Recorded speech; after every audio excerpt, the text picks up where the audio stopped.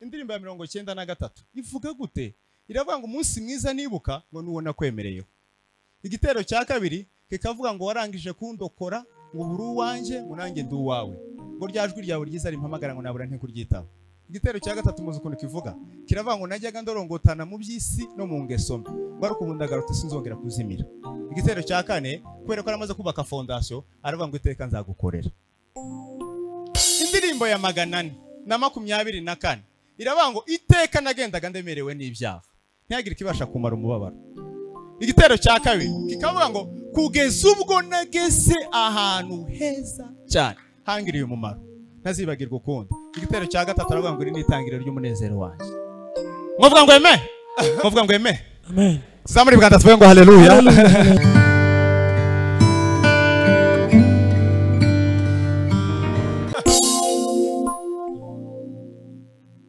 Mwamona speed dukoresha mu kumenya iby'Imana birangana naho duhagaze bitewe naho turimo kugana. Ubu ngubu ndi kuva hano njya kwa Gatori ibinsaba kwiruka, biransaba kugenda gahoro kuko ntari kuri, ariko kuva ahangaha njya Kabeza biransaba kwiruka, kuva hano njya Gitarama biransaba gutega imodoka. Speed ufite aho uhagaze irangana naho ushaka kwerekeza. Nuvuga mu yandi magambo, iyo utaramenya aho uri ntabwo ushaka kumenya na speed ugena. Speed umuntu agenda mu byo ashaka kumenya. Gusoma ijambo ry'Imana cyane, gusenga cyane, kuririmba cyane birangana n'ikintu utangiye ushaka kubaka n'ahantu ushaka kugera. Kintu cyambe niyo mpamvu kubera ko Paulo yaravuze ngo ndashima Imana ko yabonye ko ndi ukwizerwa ngo ikangabiza umurimo wayo, ariko aravuga ngo nubwo nabanje kuba umutukanyi n'umuhakanyi n'usebanya n'umunyamanyanga, aravuga ibyo ngibyo byose Imana yarabyirengagije. Kubera iki? Narizeye ndemera nagize itangiriro rishaje. Niyo mpamvu umuntu azagurukana akavuga ngo narasambanye. Uyu nguyu wavuze we yarasambanye, nimba utagisambana none uyu nguyu wabwiye ntabwo ari wowe, ni umuntu wa kera utari wizeye Kristo, ariko niba wizeye Kristo uri cyaremwegisha. Igikenewe rero niki? Hakenewe ko umuntu ashiraho ikintu cyitwa itangiriro risha. Kubesha no kuroga n'ibindi n'amanyanga n'utundi twose ukora nturi mu bikwera ko wabikoze, no uri mu bikwera ko utabikosoye. Ubundi ikosa umuntu yakoze rimwe ryitwa ikosa, ariko iyo warikosoye ryitwa isomo, ryitwa ikosa iyo wongeye kurikora. Ejo bundi mwese ntimwashimye ngo mu kwa 12 turangije umwaka. Kurangiza umwaka si ukugera mu mwaka mushya, no nahabwo n'umwaka ni ibintu bishya byakugezemo. Nicyo bisobanura. Nuvuga ngo iyo umuntu avuze ngo kuva none izi tariki ndanditse ndasinye ko ntazongera gukora ABCD, ubugize ikintu cyitwa itangiriro risha, hanyuma ugakora urugendo rwawe siribase ushingiye. Ese mwavuga ngo eme ibyo birimo kumvikana nuko icyo bita new beginning.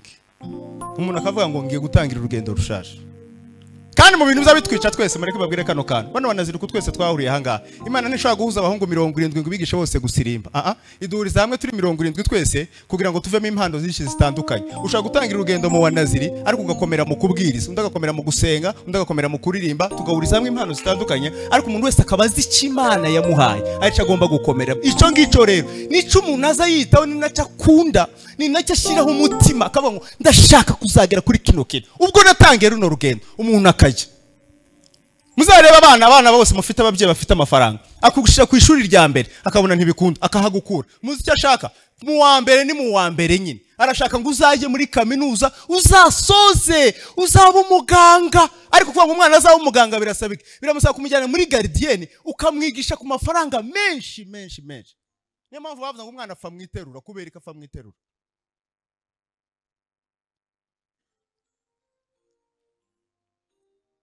Icya kabiri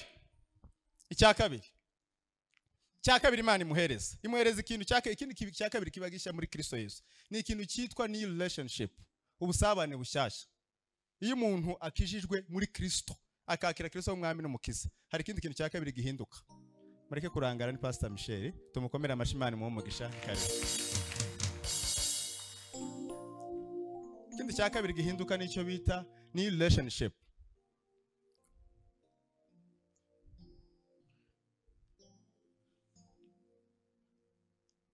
Iyo umuntu akijijwe ibintu byose yakundaga yagombaga byagumutwara umwanya, n'abantu bose bamutwara umwanya birahinduka. Imana imuhereza inshuti zishasha, kandi inshuti yawe igomba kubirangwa n'ibintu bitatu. Icya mbere igomba kuba ari umuntu ukijijwe. Icya kabiri agomba kuba ari umuntu musangira iyo biro yavuze ngo mwakirane ibaremerera gusangira ikofi n'imyenda n'ibitekerezo byiza. Icya gatatu igomba kuba ari umuntu uri humble ni umuntu ushobora kubwira ngo nakoze ino mistake akakubwira ngo itonde kuko beravuze mu gitabo cy'Abagalatiya ngo umuntu niyadukwaho n'icyaha umwebwe abanyamwuka umuzamugaruza umwuka w'ubugwaneza. Yadishaka kubwira iki? Muri benshi ibisebe dufite ntago ari byo twakuye mu bantu batatuzi. Muri mwese nta muntu turashwana kuko abantu mfite nimero ni nka batatu. Uzashwana n'aba ngaba mwamenyanye. Kubera iki? Iyo usenze ugomba kubwira Imana ngo ibintu bitatu.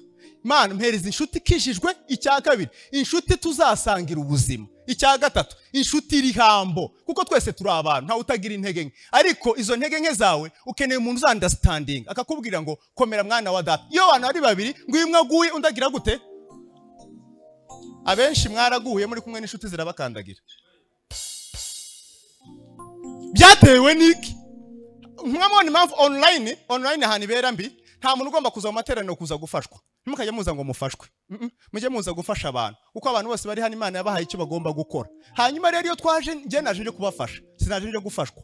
Nawe wajuje gufasha ntiwajuje gufashwa. Ariko ningera hano ndabafasha nicara namwe mumfashe ntahe nafashijwe naje nje kubafasha. Ariko abantu bari online barafashwa gusa ariko ntacyo badufasha.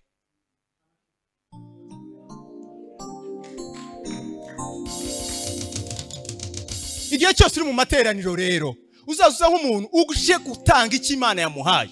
Nurangiza uvuga ngo Mana impano wampaye ngiye kwihereza bera banezerwa. Uzasanga abandi nabo Imana yabagutumye utahe wafashirwe. None abantu muzamubwira ngo intege nke zibahe ubwenge bubahe. Ubwenge n'ubupfu bwose birabana. Nta muntu wavutse aroga babuhawe n'abari babufashe mbere. Nta muntu twigeze kwiga mu kigo mu Ruhengeri directeur afata umuhungu n'umukobwa basambanye aravuga ngo arirukana umukobwa ngo kubera iki ngo uyu muhungu ntiyari gusambanya umukobwa udahari. Hanyuma umukobwa yari gusambana n'umuhungu udahari. Byose bose bari bahari. Bivuze iki rero? Intege nke zawe zose zihishe mu nshuti mbi, imbaraga zawe zose zihishe mu nshuti nziza. Kubera no kufite ubwenge. Hanyuma kufite ubwenge. Kandi biraravuga ngo inshuti zikundana ibihe. Abavandimwe bavukira gukura abandi. Bene wanyu uzababona ufite ubukwe cyangwa ufite kiriyo ariko inshuti zikundana ibihe byose. Inshuti niki? Ni umutima umwe uba mu bantu babiri. Mugira wa mutima ari muri Kristo ntago ari imitima myinshi. Numwe Imana yagiye idushiramo. Ubushuti niki? Ni ubusabane uba hagati ya mitima. Nimba hari umwarimu ukomeye mu barimu bose, n'umwarimu wanyigishe mu wambere mu Rwanda Rodiyo. Kandi yanyigishaga iki? Rimwe guteranya rimwe nikanga bikana nakaza n'amandazi. Irindazi rimwe guteranya irindi nanga n'amandazi abiri. Arabinyigisha menya ubwenge. Muri secondary cyo bakoze gusa nukugenda bongeramo ariko niwe wamfunguye ubwenge. Bivuze ngo ugomba kumenya. Muri bano bantu bose nta muntu utagira inshuti. Akana kanje k'imyaka 5 arambirwa ko tumugaburira ngo ajye gukina n'abandi bana. Uzasanga Pastor Jacques afite inshuti. Uzasanga Rwereka afite inshuti. Umuntu wese mu kigera arimo akeneye undi muntu babana. Niyo mpamvu tutaba muri birunga. Niyo mpamvu tutaba mu ngagi. Niko ntidukeneranye cyane. Ariko nanone kwi-expose abandi bantu ugomba kumenya. Twebwe abantu bose nuvuga ngo muze twifotoze ukifotoza. Muze tugende hano ukagenda. Siko bimeze. Umuntu ufite ubwenge arabanza gukora icyo bita selection agatoranya. Akavuga ngo ubundi mureke mbabwire umuntu udakeneye ntukamwirukeho. Uzoza wiruka ku ukeneye ukeneye nawe wakwirukeho.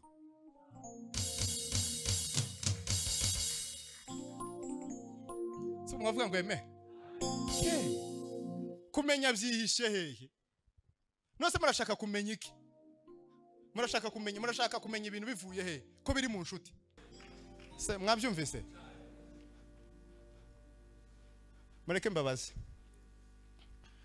Inzu mbamo ndayishyura ibihumbi 100 buri kwezi. Hanyuma nyibayemo sinyishyure nayo gomba cyangwa banyirukana. Banyirukana?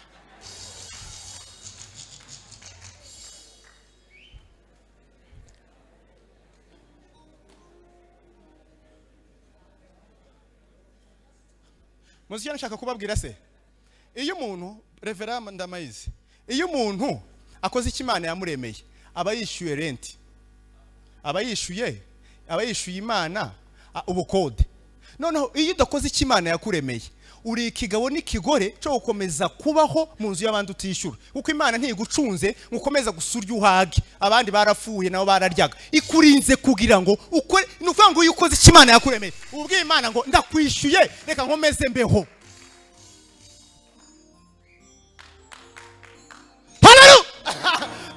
No abantu baragusa no tuzaba mu Kigali Ikigali gutya gusa gufata abantu bagusobanura icyo ugomba gukora.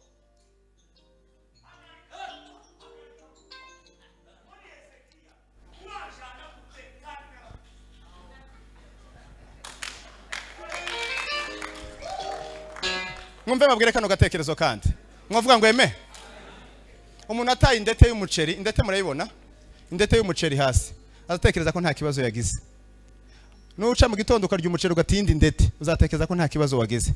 Uzamenya ko ataye umuceri mwinshi bose wawegeranyije mwaka kuzana umufuka wa 25 kilo umufuka wataye. Nibwo uzamenya ko ari umuceri mwinshi wataye. Ariko itaye agaceri kamwe uvuga ngo nta muceri buriya bakagakubura. None tekereza ura muntu ugakubura agiye agashira mu mufuka nyuma y'igihe yazaza akakubwira ngo wataye 25 kilo. None ntiwokongera kuwuta uzoza ushize isahani hano. Nukuvuga ngo iyo umuntu akomeje gutakaza umwanya wo gukora icyo agomba gukora ubataye indete y'umuceri.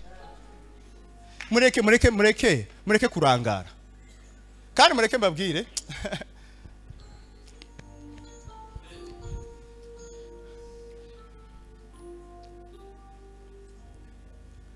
akwaro yobu yavuze ijambo ryanejeje pastor yaravuze ngo mpamagaye nakwitaba ngo warangiza ukagira gute ugapima imirimo y'amaboko umunsi Imana izaduhamagara izakwira amako please come nyereka ibintu wakoze muri cyagi ubwira Imana ngo nasese ibirenge ngo urabona ngo nararangaye ngo narazerereye no ubundi mureke mbabwira akantu uko nkavuga abantu bakagira ngo ndwanye igisirimu ndagikunda nicyo kintu nza numva umwanya munini ndi mu rugo gusa mu maguru ntikiza kibamo cyane ngo nsirimbe gutya ariko mu mutima no mu bitekerezo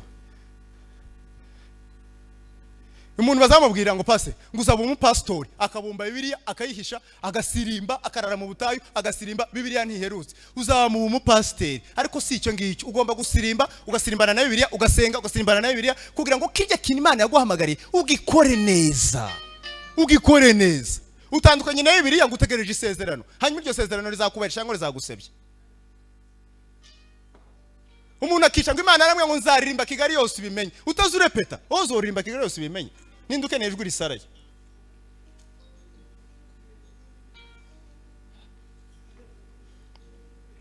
Icya kangahe icya gatanu nicyo bita new power. Hahirwa bafite inzira z'igisiyone iyo bageze mu gikombe cyitwa bahindura ahantu umurongo ukagenda uvuga ngo bazagenda bagwiza imbaraga imbaraga. Hari imbaraga ziruta izindi mbaraga zose zoni za Yesu. Biraravuze ngo umwuka twahawe si uw'ubwoba ngo dusubiza mu bubata ahubwo n'umwuka w'imbaraga. Ntimwabona zino mbaraga mufite mureke mbabwire kano kantu kugira ngo ndabona musa nk'abarambiwe. Izi mbaraga mufite Pastor Michel izi mbaraga papa dufite hari izindi mbaraga ziri inyuma y'izi byinshi. Izi mbaraga dufite hari izindi mbaraga ziri inyuma y'izi. Ubu bwenge abantu bafite hari ubundi biri inyuma y'ubu. Ibi bintu uzi hari ibindi biri inyuma y'ibi. Hari icyo bita new power. Abantu benshi gusa mureke mbabwire Bibiliya yaravuze ngo mwambare intwaro zose z'Imana. Intwaro zose ziki z'Imana kandi intwaro zose z'Imana ziba hano imbere. Ariko abantu benshi imbaraga zabo zose mwumve kano kantu imbaraga z'abantu bose zashire mu kurwana distraction mu biturangaza ngo bamvuze ugahindukira ukarwana. Imbaraga z'Imana si icyo zigomba gukora zigomba kurwana kugira ngo ugere ku cy'Imana yaguhaye kuko imbere yawe hari intambara. Imana yaguhaye imbaraga kugira ngo uzikoreshe mu kurwana ugere ku cy'Imana igushakaho. Ariko twebwe intambara imbaraga zacu ntizirwana intambara zirwana distraction zirwana ibiturangaza niho zashiriye. Muzatsinda intambara ryari? Kandi Yesu yasize ibintu bibiri yasize imbaraga n'intambara. Nibyo gusa yasize mu isi. Yagiye mu isi ngo tukiri mu isi ngo dufashe igihe mu ntambara. Nicyo gusa yasize. Tukiri mu isi dufashe igihe mu ntambara. None uzarwana intambara ryari udashaka imbaraga kandi imbaraga z'Imana zibahe. Imbaraga z'Imana zibahe. Ku imbaraga z'Imana tuza hano ziba. Kubera ko abantu bashaka imbaraga z'Imana. Ku imbaraga z'Imana zashiye mu kurwana distraction.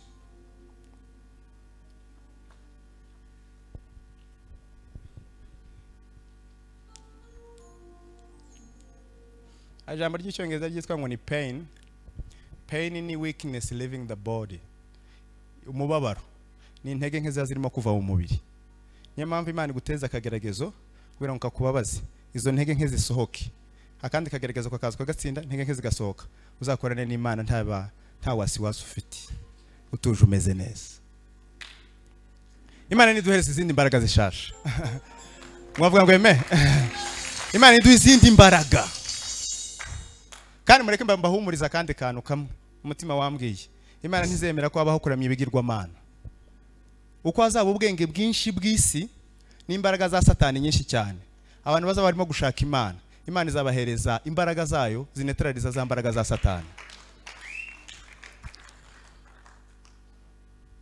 Uko polisi yabaho ibintu byinshi birwanya Imana, hakaba hariho abantu bashaka imbaraga z'Imana, Imana izagenda ibahereza ubwo bwenge n'izo mbaraga kugira ngo bakomeze barwanye ubwami bwa Satani. Icya gatandatu kiranga umuntu uri muri Kristo Yesu nicyo bita new destiny, iherezo. Impamvu Paulo yabwiye Abafilipi ngo iwacu ni mu ijuru niho utegereza umukiza ko azava. Mwihangane basobanura ko kantu ushize nakavuze muri Foursquare nimurangize mu kumvi. Mwavuga ngo amen? Amen. Zamuri bwanda tuvuge ngo haleluya. Babwira ikintu cyitwa new destiny, destin. Iyo umuntu yerekeza. Hari akantu bita ngo ni ama aircraft. Aircraft ni nko kwavuga air hot balloon, bino bintu bicaramo bakaguruka, ni nko kwavuga ama helicopteri, ni ibintu bimeze nk'indege ariko bicaramo. Gusa bitandukanye na zino ndege zisanzwe, zigiramo akandi kantu kitwa ngo ni air traffic control. Air traffic control ni taburo iba muri ya ndege, iyi ndege iparitse nyirayo araza akandikamo akavuga ngo ndashaka kuva i Kigali njya Kampala. Indege igiparitse akatsa nko kwatsa screen yayo, ndashaka kuva i Kigali ngiye Kampala. Hanyuma akongera akareba ku bikoresho byayo birimo, akareba umukandara, akareba ko harimo ibikoresho byose, akareba ko indege isa neza, bakongera bagafunga amapine, bagakora ibintu byose. Hanyuma gusiya kanze ngo start, guhaguruka tukagenda. Iwe akora ikintu cyitwa kumonitoringa. Kumonitoringa ni ukuyobora. Noneho yaba arimo kugenda gutya, ya ndege niyizi mubwira ngo Felix imbere ngo hari izindi ndege uci ibumoso, agahita akata. Akagenda indege igahita imubwira ngo imbere hari igihu ngo ugendere hasi, agahita agendera hasi. Ya ndege igahita imubwira ngo imbere harakonje, shaka ukuntu ugendera iburyo, agahita agendera hasi. Bibiliya yaravuze mu gitabo cy'Imigani 16:9 ngo umutima w'umuntu nuzutekereza urugendo rwe, ngo ari kuwiteka agasoza intambwe ze. Murashaka ngo Imana igende ibayobora ngo imbere harakonje ngo hari izindi ndege ntaho murimo kujya, ntaho mwerekeje, Imana ikuyobore hehe utagiye?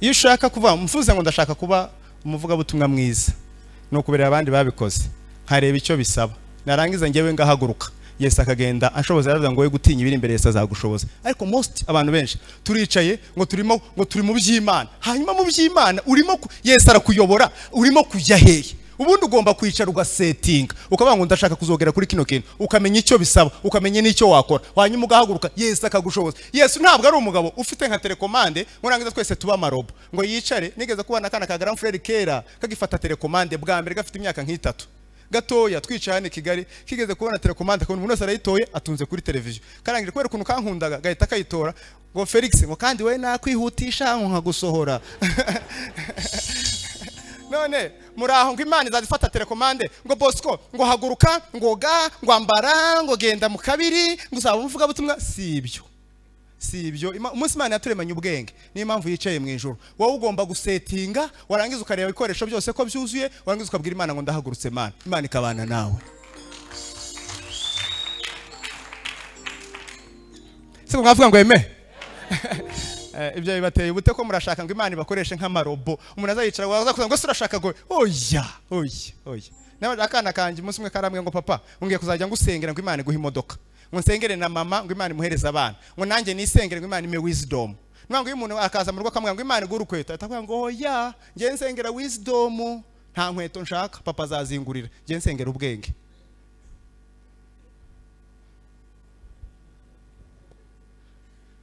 Ubundi mu byifuzo mugomba gusengera kimwe gihoraho muri bitanu ufite, icya mbere kigomba kuba ari ubwenge, kuko ubuze ubwenge busaba Imana. Iyo utabufite urabusengera kandi bugakunda. Narababwiye ubushize ngo baguhaye umwuka n'ubwenge byombi bakabiguha gutyo, uzatora ubwenge kuko iyo utoye ubwenge umwuka ahita avuga ngo sinsigara byose ugahita ubijyanira icyarimwe ariko iyo wanze ubwenge umwuka ahita kuvuga ngo nanjye ntitujyana ni automatique ibyo ngibyo niyo mpamvu abantu bakora ibintu gutya bara nk'iyo babyegeka ngo ni mu umwuka nubona umwuka ahari uzatumenya ko n'ubwenge buhari nubona gutya umuntu nta bwenge buhari uzamenye ko n'umwuka yagiye ko n'ibintu iyo utoye ubwenge umwuka atavuga ngo turajyana ntituba dusiganwa ariko iyo uvuze ngo umwuka ubwenge ndabwanze umwuka atavuga nanjye sinjyana n'igifu kandi ayo makuru muyamenye Imana izahamagara abaswa ariko ntizibakoresha izibanza ikabigisha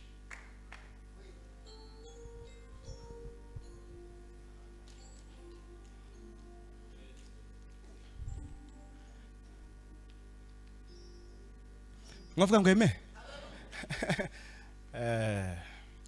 icyanyuma ni ikintu cyitwa ngo ni position muranyihangana mfata kara gacupa mbere ku rugero naye mfata yayo Bosco hana kibazo kano gacupa k'amazi kagura ngahe 500 hano hanyuma muri convention kagura ngahe 1500 2500 none se ni gute agacupa kamwe gafite mililitire zimwe kagura hamwe 500 ahandi kakikuba inshuro 5 muzaho bitandukaniye ni position kamwe kari ahantu amazi n'amazi amafanta ya orange ni orange citro ni citro ariko ahenshi ahangaho usanga nko mu baganza usanga agacupa k'amazi amasede ibitunguru inyanya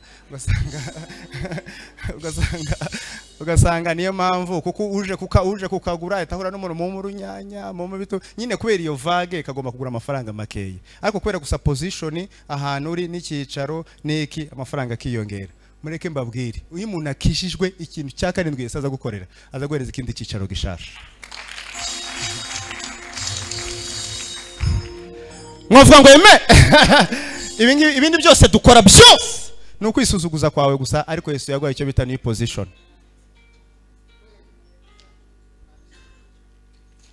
no gushaka kwisuzuguza kwawe gusa ariko Yesu yaguhaye ni position wanda kugira abana b'abakobwa ko nta uri muno na teresi simbihisha pe ibyo sinda ngombwa kubivuga umwana w'umukobwa wese uciye hano bakamukora ku iberi sindi umushizi w'isoni cyane akamukora ku iberi siwe mwiza kuruta abandi nuko ari uhendutse kuko umukobwa uhenze ntawe umukoraho nukuri habe ntimwamwumva tugira n'urugambo rwinshi habe nimuvuga butumwa twigisha akatwisha ibintu bimeze nk'amatiku tuba tunezerwa umuntu wese nakubwira amakuru yose igihe yose yatekerereje nawe uzongere wisuzume kuko iyo umuntu amaze kugira indi position abantu bajya kumuhamagara bakamusaba position bakamusaba iki agaciro mukarukuvugana ukavuga n'umuntu ibintu bipanze mwe muzakurikira ikiganiro cya M.I.C abanyamakuru bamazaga ngo ese buriya ngo kigera zagaruka mu Rwanda ngo ngende u Rwanda ngo abajije u Rwanda bamaze ikindi ngo ngende runaka ngo mbaze ibindeba